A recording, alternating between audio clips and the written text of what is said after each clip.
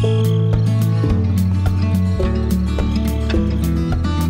it's April from April's Home, and today I thought I would share with you some of the items that I picked up throughout the week. Every Thursday, our small town hosts a farmer's market during the summer months, and it opened a week ago. One of the farmers posted online on one of our local community pages that they were picking up asparagus. So that is what I picked up, a big bag here. I believe this is close to 20 pounds of asparagus. I'm going to, of course, cook some up fresh and share some with the family and then process the rest for the freezer. But I'd like to eat as much of it as possible fresh while it's nice and fresh here. So we got that, and then we picked up some milk from a local dairy. Just some regular white milk and chocolate milk.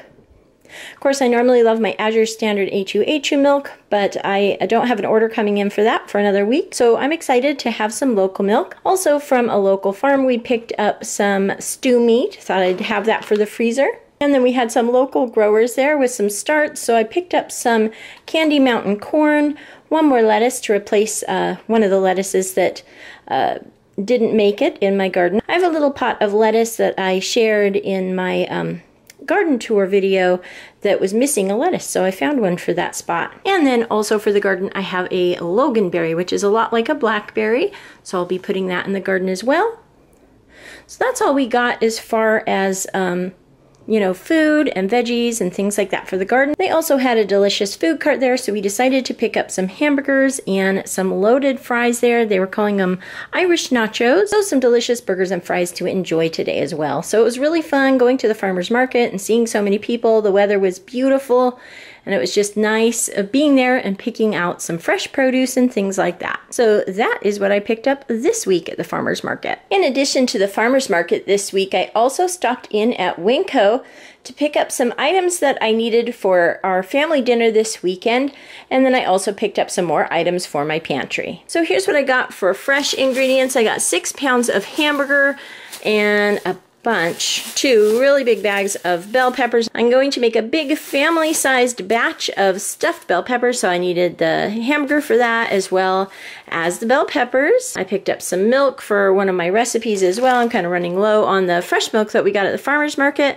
Is really delicious, but I knew I was going to need some milk for a layered lemon lasagna dessert that I'm making, so I picked up that.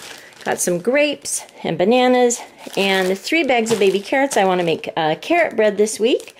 And then some onions, a bag of onions. And also for my lemon lasagna dessert, some cream cheese, some lemon juice, and a lime juice. And then also I needed some more minced garlic for the fridge, so I just got this little bottle.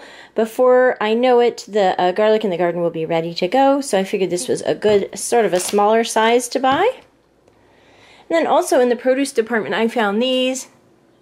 These are little Venus flytraps. My son said he was looking for some Venus flytraps, so I picked him up one, and then I got another one as well. So that's the majority of the fresh foods that I bought. Then I did buy some items for the pantry. I decided I would stock up quite a bit more on pasta. Pasta lasts a really long time, so I think it's a nice thing to have stocked up. I got rotini garden spirals, which I use for my pasta salads, medium shells, and penne pasta, my husband's favorite. This is radiator. I think I'm saying that right, I don't know, but they're very cool looking spirals. I love those in different pasta dishes. Some egg noodles, a bag of small shells, some bow tie pasta, and then I also got a 3-pound bag of spaghetti. I needed a couple more boxes of cereal, so I got some Cocoa Puffs and Raisin Bran. And I realized I was running a little bit low on sugar, so we picked up 3 bags of sugar. Then I needed some Jell-O for my layered lemon lasagna dessert that I'm making, so I got a lemon and a vanilla pudding. Also decided to pick up some Better Than bouillon. I haven't used this variety of bouillon in a really long time, and I'm not happy with one of the bouillons that I've been using recently. It's a little bit too salty, so I thought I would try this. Mostly I just prefer making my own broth, but sometimes for quick dishes it's nice to have that on hand. I picked up some chow mein noodles. We have a ton of lettuce in the garden, and I thought these would be nice to incorporate into one of my salads sometime during the week. My husband loves his dark chocolate. This is the kind with a touch of sea salt. And then my Winco started selling August Farms for a very good price. So I picked up 3 August Farms containers here. Number 10 can of butter powder, one of vegetable stew blend, and then one of potato shreds.